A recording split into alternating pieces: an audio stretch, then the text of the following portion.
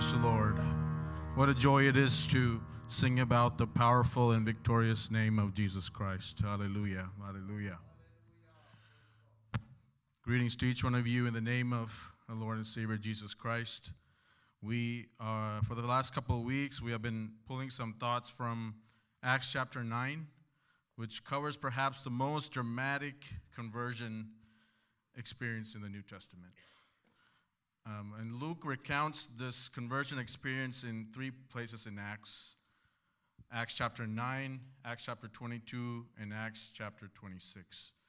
And when we read each of these portions, we can see a different angle or a glimpse of that dramatic moment that Saul experienced.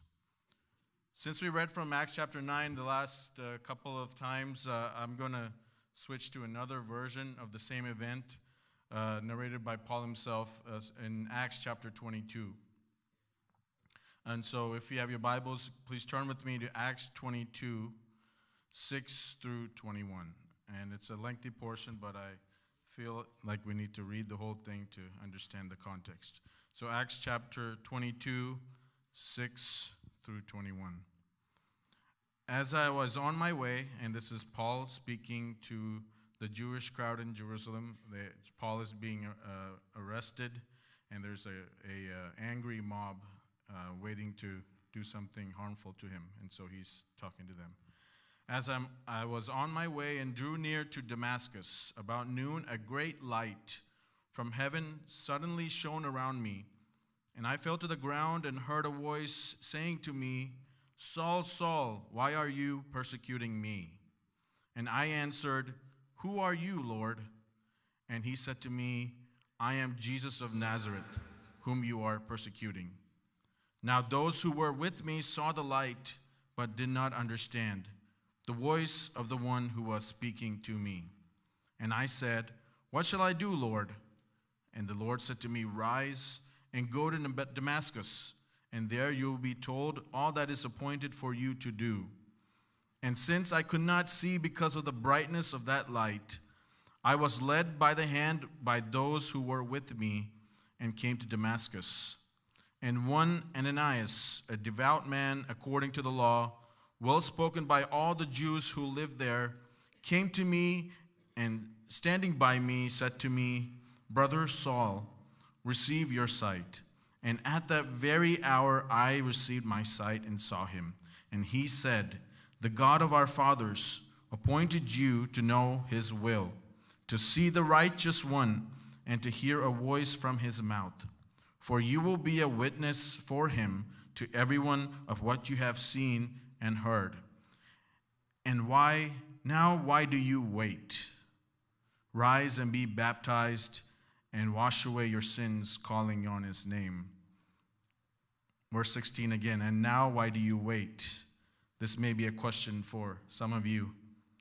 Verse 17 onwards, "And when I had returned to Jerusalem and was praying in the temple, I fell into a trance and saw him saying to me, 'Make haste and get out of Jerusalem quickly, because they will not accept your testimony about me.' And I said, 'Lord, they themselves know that in one synagogue after another I imprisoned and beat those who believed in you. And when the blood of Stephen, your witness, was being shed, I myself was standing by and approving and watching over the garments of those who killed him.' And he said to me, 'Go, for I will send you far away to the Gentiles.'" Let me highlight two verses that I just read from above. Verse 8, "And I said, 'Who are you, Lord?' And he said to me, 'I am Jesus of Nazareth, whom you are persecuting.' And also verse 21, "And he said to me, 'Go, for I will send you far away to the Gentiles.'" So today morning, I just want to cover the essence of Paul's conversion experience. How did this visible encounter face-to-face with Jesus mold Paul's theology, and how did it mold his ministry? How did seeing and hearing from the risen Jesus serve as a foundation to Paul's teachings? I won't get into too much depth, but I want to link what we just read in verse 8 and 21 that I highlighted at the end with some of the key mysteries that we see in Paul's epistles. And I don't want this just to be a mere information sharing opportunity, but my prayer is that through the word that is being spoken, that each one of us will be able to experience Christ and know Jesus more. So there are three mysteries that I'm going to pull out, or three thoughts or teachings of Paul. First, to the encounter with Jesus, Paul realizes that Jesus is alive. In the resurrection of Jesus from the dead was the primary theme of the gospel. When we read through the past chapters, we know that the apostles preached about the resurrection of Jesus Christ. And this was also a key theme for Paul as well. In the case of Paul, we see Paul debating with the Jews and even with the pagan philosophers in Athens, which we will read later, about the resurrection of Jesus from the dead. And due to the lack of time, I won't read about every single instance of this, but as we go through the series of Acts, I would ask that you would pay attention to how important this truth of Jesus being risen from the dead is to the gospel message. And when we look at the epistles of Paul, 1 Corinthians 15 is one of the most important chapters when it comes to Paul describing not only the resurrection of Jesus, but also the significance of how that applies in our life. And Paul makes perhaps the most dramatic statement regarding the truthfulness and the relevance of Christianity. In 1 Corinthians 15, 12 to 17, Paul says this: "Now if Christ is proclaimed as raised from the dead, how can some of you say that there is no resurrection of the dead? But if there is no resurrection of the dead, not even Christ has been raised. And if Christ has not been raised, then our preaching is in vain, and your faith is in vain. If we are found to be misrepresenting God, we've testified about God that he raised Christ, whom he did not raise, if it is true that the dead are not raised. For if the dead are not raised, not even Christ has been raised. And if Christ has not been raised, your faith is futile and you're still in your sins." So Paul is basically saying, look, if Christ has not been risen from the dead, we might as well go back home, close the store or close the church, and call it good. We need to grasp the seriousness of this truth. The hours and hours we're spending reading the word, the hours and hours we spend praying, attending church services, serving in church, walking in holiness, singing songs to Jesus, all is in vain if Jesus Christ was not risen from the dead. Later in the same chapter, 1 Corinthians 15, Paul builds upon this. Of course, we know Christ rose from the dead, but what does this mean for us? And we just read that if Christ was risen from the dead, we would also rise from the dead. And he all goes on to say this, 1 Corinthians 15, 51 to 52. This is the first mystery. "Behold, I tell you a mystery. We shall not all sleep, but we should all be changed in a moment, in a twinkling of an eye, at the last trumpet. For the trumpet will sound, and the dead will be raised imperishable, and we shall be changed." So the mystery of the rapture of the church is revealed to Paul, starting by means of seeing the risen Christ. Through the resurrection of Jesus, depending on whether we are dead or alive at the moment, we'll either be resurrected from the dead or we will be raptured into the midair to see Christ face to face. And we will one day take on that same glorious body as Jesus did and has, and we will see him just as he is, within a twinkling of an eye. Now let me move on to the next key thought or mystery. Through the revelation of Christ and the road of Damascus, Paul realizes that Jesus and his church are one. When Paul went about approving the death of Stephen and rounding up men and women, dragging them out of homes, beating them, little did he know that he was persecuting not just those people, but he was persecuting Christ himself. Jesus answered him while Saul was on the ground, he was blinded by the light. And Jesus said, "I am Jesus whom you are persecuting." It would have been one thing for Jesus to say, I am Jesus and you are persecuting my people. But that's not what Jesus said. Jesus said is, you are persecuting me. And Jesus was not just feeling a solidarity because they believe my message. There's a oneness in our message. That's not what Jesus said. Jesus is almost making the point that physically there's a oneness. There's some kind of oneness between him and the church, to where he feels the persecution that Saul was doing towards the people that believe in his name. We are the body of Jesus Christ, and he is the head. And here, let me read another mystery that we see Paul teaching. Ephesians chapter 5, 28 to 32. He exhorts us to husbands and wives, but then he takes a turn. He says, in verse 28, in the same way, husbands should love their wives as their own bodies. He who loves his wife loves himself. For no one ever hated his own flesh, but nourishes and cherishes it, just as Christ does the church, because we are members of his body. Therefore, a man shall leave his father and mother and hold fast to his wife, and the two shall become one flesh. And verse 32, this mystery is profound, and I'm saying that it refers to Christ and the church. This mystery is profound. That's why even I was not able to completely explain how this works. No, even Paul was not able to explain how this works, the union of Christ and the church. But we know this, that he is the head and we are the body. We symbolically consist of various functions and organs of this body, and we cannot do without each other, just as much as we cannot do without Jesus. We are united together in Christ Jesus as a whole organism. The truth of in Christ Jesus, and this phrase, I highlight this because sometimes when we read through the epistles, we read it like in Christ Jesus, as if it has no significance. But that phrase, when Paul and the other apostles say in Christ Jesus, it derives from the same truth that we are one with Christ. In Ephesians 1, Paul says that God the Father has blessed us with every spiritual blessing in the heavenly places in Christ. It's not that God has blessed us with every spiritual blessing because we are special and we are doing good things. It is that he has blessed us in every spiritual blessings in the heavenly places in Christ. We are in Christ. There's no condemnation for those who are in Christ. In Christ, we are a new creation. This truth, and I want to encourage my younger brothers and sisters, as you're reading Scripture, when you see the phrase in Christ, remember that is about the union of Christ and the church.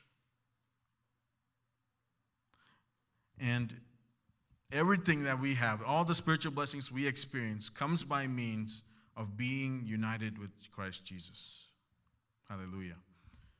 And lastly, Paul, the third mystery or the third revelation, Paul realizes that Gentiles are part of God's plan of redemption. Here's a man, Paul. He had Judaism running in his veins. He was the most zealous Jew in his time, in his age group. He was far ahead of others in his age group. He was going to be somebody of great significance and influence. He wanted to eradicate the church because it was bringing dishonor to his way of life. But Jesus told him, "Go, for I send you far away to the Gentiles." That was the call for Paul. And later, we know that Paul, we know from history that Paul is coined as the apostle to the Gentiles, because no other apostle has had the impact that Paul has to planting new churches and expanding the gospel to the ends of the earth. And Paul describes the expansion of the gospel to the Gentiles as a mystery in Ephesians chapter 3. So Ephesians chapter 3, 1 through 6, if you can turn there or look at the screen, this is what Paul says. "For this reason, I, Paul, a prisoner of Jesus Christ, on behalf of you Gentiles, assuming that you have heard of the stewardship of God's grace that was given to me for you, how the mystery was made known to me by revelation, as I have written briefly. And when you read this, you can perceive my insight into the mystery of Christ, which was not made known to the sons of men in other generations, as it has now been revealed to his holy apostles and prophets by the Spirit. Verse 6, this mystery is that Gentiles are fellow heirs, members of the same body, partakers of the promise in Christ Jesus through the gospel. So through the face-to-face encounter that Saul of Tarsus has with Jesus Christ, it not only transforms him, but it gives him a special insight to write and teach about three mysteries. One being the mystery of the resurrection and rapture of the saints. Second being the mystery of the union between Christ and the church. And lastly, the mystery of Jews and Gentiles being fellow heirs with Christ. And from the portions I read before, for some of them I did not read it out loud, but when you look at the context of the passages, there's another hidden mystery that is in between, a fourth one. And this mystery is very personal to Paul. It's a mystery of why Paul was chosen. After all he did to harm the church, Paul deserved to be struck down by lightning or pronounced dead on the scene. But from the moment that he was knocked to the ground and he was blinded to bearing all the sufferings for carrying the name of Christ, to being given a thorn of flesh because of the deep revelations he saw in third heaven, Paul was humbled and made nothing in the process. He saw himself as truly unworthy. And I'm just going to pull two verses from the chapters we read earlier in 1 Corinthians chapter 15 and Ephesians chapter 3. In 1 Corinthians 15, he says, 8-9, as one untimely born, Jesus appeared to me as well. For I am the least of the apostles, unworthy to be called an apostle. In Ephesians chapter 3, verse 8, he says, though I am the least of the saints, this grace was given to preach to the Gentiles the unsearchable riches of Christ. And Paul always saw himself as an outsider. I mean, if we were in the shoes of Paul, we would see ourselves distinct from others as well. Yes, Peter disowned Christ and all of that, but he did not persecute a single person. He did not approve in the murder of Stephen. You know, other disciples may have deserted away for a time. Thomas may have doubted that Christ risen from the dead, but no one has gone to the extent of someone like Paul, who he says he was unworthy. He's the least of apostles. And he was transformed and given grace and called for the apostleship. Hallelujah. And he said, he always was an outsider, and to some extent he preferred it that way too. Paul has a particular personality. As you read through, you can see this. And he didn't want to be linked with the apostles, actually. And when he says, the revelations he received from Christ, he received from Christ himself. He said, what I have received from the Lord, I deliver unto you. He was his own man. In Galatians, he goes on to link to say, I wasn't taught by anyone. I was not, brainwashed by anyone. I received the revelations directly from Christ. And sometimes, that part of him may have been because of his personality, but it also may have to do with knowing who he was, the chief of sinners, saved by his grace, called and set apart by the gospel, for the gospel, by Jesus Christ himself. And as the worship team comes up, I want to conclude with reading another passage of Scripture that's deeply profound in a personal way, that gives even me perspective in times of weakness and failure and struggle. And I want to share with you these words from Paul to Timothy in 1 Timothy chapter 1, 12-17. You can pull that up, or you can see it on the screen, or you can open it. 1 Timothy chapter 1, 12 to 17. I thank him who has given me strength, Christ Jesus our Lord, because he judged me faithful, appointing me to his service. Though formerly I was a blasphemer, persecutor, or insolent opponent, but I received mercy because I had acted ignorantly in unbelief. And grace of our Lord overflowed for me with the faith and love that are in Christ Jesus. The saying is trustworthy and deserving of full acceptance that Christ Jesus came into the world to save sinners, of whom I am foremost. But I received mercy for this reason. This is the most profound, is that in me, as the most foremost, Christ might display his perfect patience as an example to those who were to believe in him for eternal life. That Christ Jesus might display his perfect patience as an example. If Christ can save the Apostle Paul, change him from Saul of Tarsus the persecutor to Paul the apostle, then all of us have hope. Hallelujah. No one is irredeemable. No one is outside of the arms and the reach of Christ. No one is outside the grace of our Lord Jesus Christ. How can we treat some people as if they cannot change?